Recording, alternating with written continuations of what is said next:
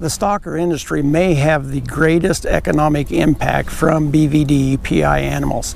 The reason I say this is in the stocker industry we gather young calves from multiple different origins. We bring them together after a tremendous amount of stress of going through the auction market system.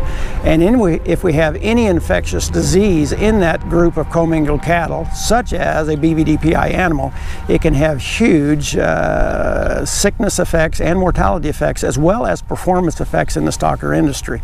Again, because the stocker calf is at a time in his life when the maternal antibody protection is waning, but yet the active protection is not there, it sets them up for what could be the perfect storm. The advantage to testing these stocker calves is to identify if there is a PI animal on the group. He serves as the source to transmit to everybody else in that group that was just purchased.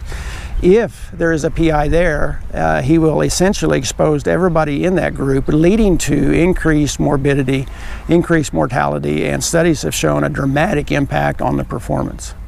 There are studies in the feed yard industry, and it shows that exposure to a BVD-PI animal will cost you around $67 for every animal in the group.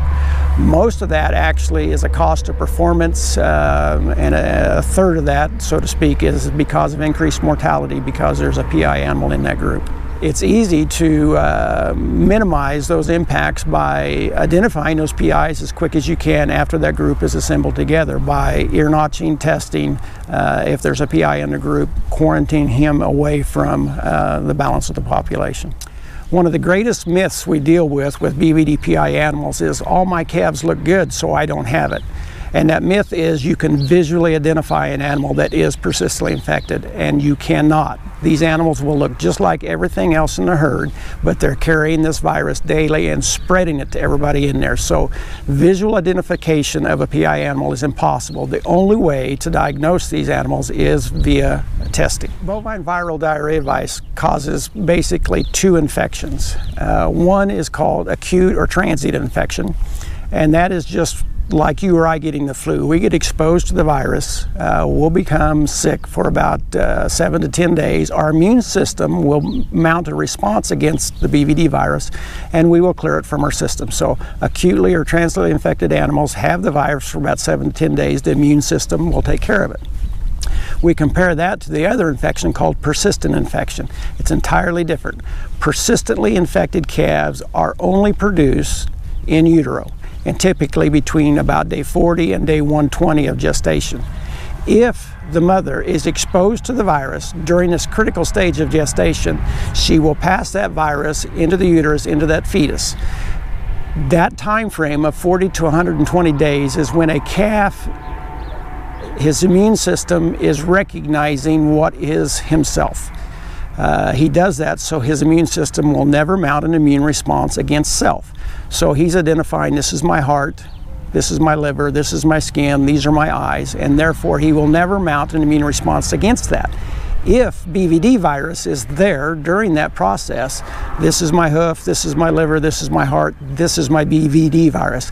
And because his immune system will never mount an immune response against BVD, he becomes what we call persistently infected. If he's born alive, he will carry this virus his entire life and shed billions of virus particles daily.